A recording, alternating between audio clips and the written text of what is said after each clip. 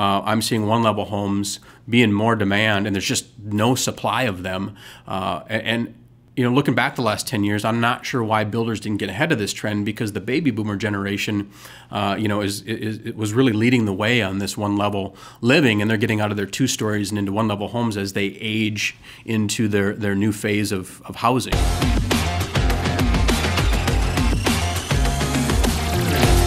Hi, I'm Wade Hansen. I've been selling luxury real estate in Minnesota and Wisconsin for over 23 years. My entire career has been spent protecting my clients from misinformation and unethical practices by those not looking out for their best interests.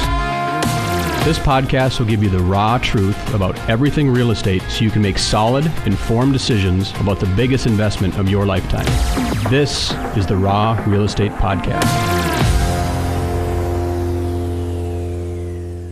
Hey, thanks for watching. So today I want to talk a little bit about some of the luxury housing trends I'm seeing in 2022 and as we move into 2023. In my 23 years in the real estate business, I've seen obviously a lot of things change in just general housing trends, but in the luxury market, I've never seen those change so dramatically as I've seen through the last 2 years of COVID. It's really changed a buyer's or a homeowner's perspective of what a home means to them. And the biggest change that I've seen in my 23 years, or actually in the last probably 2 years, has been the need for outdoor entertaining spaces. And I'm guilty of this as well, but I can tell you that if you look back into the early 2000s when I early got into this business, you put a pool in for 100 grand, you'd be lucky to get 15 grand back out of that investment, right? Today you put a pool in for 100 grand, you're probably getting 125 to 150,000 back out of that investment today. And that's because the immediate need and the want for immediate gratification out of a pool. And outdoor entertaining spaces like outdoor kitchens, patios, decks, just the ability to entertain and use those spaces at home because of what COVID has done to us the last 2 years and prevented us from perhaps traveling or going to cabins or going out of the country or to other destinations. It's brought more people together, and I wanted those outdoor entertaining spaces. You know, and in Minnesota, you're obviously using those 3, maybe 4 months out of the year, so it's always been, in my mind, up until the last 2 years, just a really bad investment and a really negative thing, and it's just been flipped on its head, and it's a really positive thing and been a great investment. Now, that may change as we continue to phase out of COVID, but right now, pools, outdoor entertaining spaces, outdoor kitchens, patios, it's been probably the hottest trend in luxury real estate right now in my market. I can only speak to my market and the dynamics in my market. I can't speak to what's happening in other parts of the country. But right now, in addition to the outdoor entertaining spaces, the pools, privacy has become a big thing. I've seen more and more people move out of the city and even move out of some of the suburbs into more rural areas of my marketplace and wanting, an acre, 2 acres, 10, 20 acres, whatever that might be, just to have some privacy and a little bit of room to roam. So that's been an interesting dynamic that I've seen change, and I've seen land become worth more than ever before. In addition to privacy, being on maybe some waterfront or having water on your property has been a really hot trend in the luxury housing market. Having large garages or large outbuildings on that land has been a popular trend. For whatever reason, I've seen more and more people have 3, 4 cars, have toys, have things that they want to put into these large outbuildings.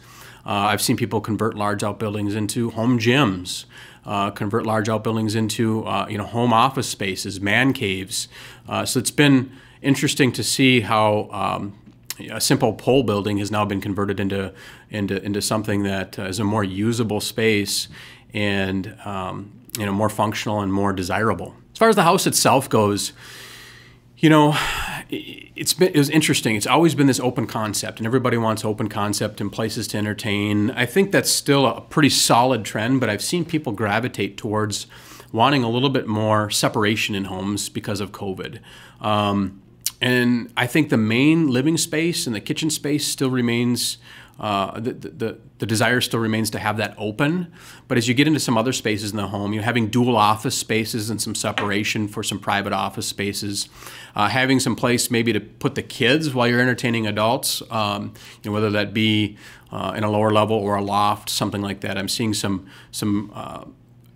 people trend and some luxury trends towards having some separation with family, which is interesting because it used to be about having everybody together in one space, and now I think COVID has put us together for too long, and now we want some separation. So that's been interesting. Obviously, home gyms, with everything that's gone on with COVID, has become popular. I know myself, I put in a home gym and haven't had a gym membership in over 2 years. So that's really been a popular trend. And one of the more interesting ones right now, and again, I'm guilty of this, so maybe I'm a trendsetter, I don't know, but it's been one-level living. I'm seeing more and more families want just that main floor living. And it used to be you either had to have adult children or no children at all to buy what I call a ranch or rambler style home, to have all of your living amenities on one level. Now I'm seeing even younger families, they're okay with putting their younger children in the lower level, so mom and dad have their own space on the main level. And again, it's created that separation where kids can make their noise, do their thing, play, and tear up the basement, and mom and dad have a nice, clean space on the main level. So that's become an interesting trend. And I think the demand for that is so high, and what happened the last decade was we didn't build enough of those homes. So anybody that's living in a one-level home right now is getting a real premium for their home, even in the market that we're in right now as things shift. I'm seeing one-level homes be in more demand, and there's just no supply of them. Looking back the last 10 years, I'm not sure why builders didn't get ahead of this trend, because the baby boomer generation, was really leading the way on this one-level living, and they're getting out of their 2 stories and into one-level homes as they age into their new phase of housing. So, but I think that's probably become more desirable and more popular even with the younger generation. So the one thing that probably hasn't changed through my 23 years of doing this in the luxury business is people want turnkey homes. They don't want a fixer-upper. They don't want any sort of a project. These are busy professionals, business owners, doctors, attorneys. They don't have the time to work on projects. So if you have an upper bracket home that you're selling, to try and sell it as is and pawn off some of these projects on the next buyer, it's going to cost you. It's going to cost you time and money. You're going to sit on the market, and you're going to get a lot less for your home by having what I call a fixer-upper or a project in the upper bracket. These buyers are wanting something that's just move-in ready. They don't want to put a lick of paint on the wall. They just want to move in and start living. So turnkey homes, it hasn't changed in my 23 years. So if you're a homeowner that's considering selling in the next maybe year or two in the upper bracket market, I think it's really important to align yourself, number one, with an agent right now, even if that's a year or two down the road. I think that's okay. I'm having clients call me now, and we're starting to prepare their homes for the market in the next 12 to 24 months. Simple things sometimes, obviously paint and carpet are the 2 most important things right now. Paint and flooring, I should say. Making sure that those are turnkey and ready for the next buyer. We're not going so far as knocking down walls, but just making sure that things like kitchen cabinetries, appliances, the demand for good upper bracket luxury gourmet kitchen appliances. As people are spending more time cooking at home, having good appliances in the home right now is really important. So upgrading those, I think, can be money well spent. If you're going to spend money anywhere and you're on a budget, kitchens and bathrooms are always a good money to spend it on. And I say kitchens and probably master bathrooms or your owner's suite. Those are probably the 2 best returns on your investment.